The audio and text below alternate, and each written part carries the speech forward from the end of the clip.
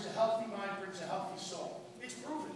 I'm not making this up. It's medical fact. If I take care of my body, I'm going to feel better about myself. I am. You don't have to look like Adonis, a big muscle guy. You don't have to look like a swimsuit model. That doesn't matter. It's being healthy and feeling good about yourself.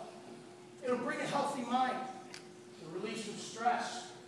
You athletes know what I'm talking about, because you know what it's like to go out there. Even when you have homework done, or you have a problem at home, or whatever may be going on in school, you still have to go play the game tough. You still have to go and get it. And to me, those are great lessons in life. Good things happen to good people. One of the best quotes I've ever heard in my entire adult life. Good things happen to good people. My father used to say, "What have you done for me lately?" What have you done for me lately? In football, it's true. You can have the best game the weekend before. If you have a bad game, guess which one they remember? The bad game. Until you get another good game, and then they can talk about that. What have you done for me lately? Not just sports, school. Hey, you got a good grade last week. Great. What's next? You're going to graduate from 8th grade, from middle school. What's next? What are you going to do? What have you done for me lately?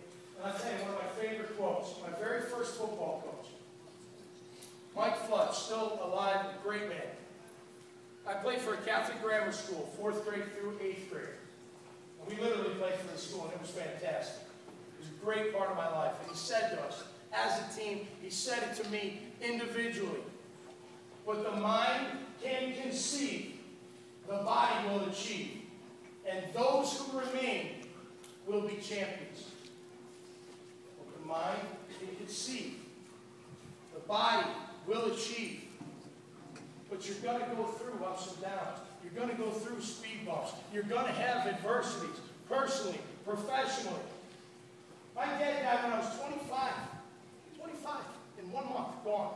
He got to see me make it, play for the Jags, which was great. That was a really tough time in my life, 16 years ago. He died on December 31st, 1995. He's with me every day, because I keep him in my heart.